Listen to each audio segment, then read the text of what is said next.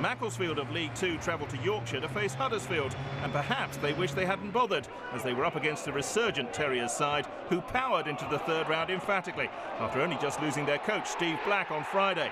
Striker Jordan Rhodes netted his third goal in 2 games, heading in from a Gary Roberts cross after 19 minutes. Anthony Pilkington doubled the lead soon after with a clinical strike.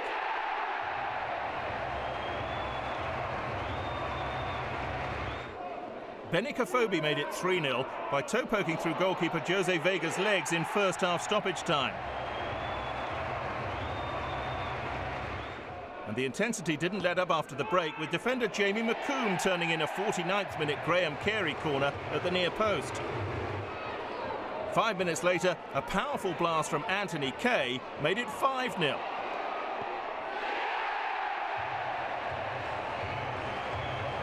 And finally a goal which epitomised Macclesfield's dismal afternoon. 73 minutes on the clock when Paul Morgan's poor back pass allowed Pilkington through, who squared for Gary Roberts to tap in. Final score 6-0 to Huddersfield.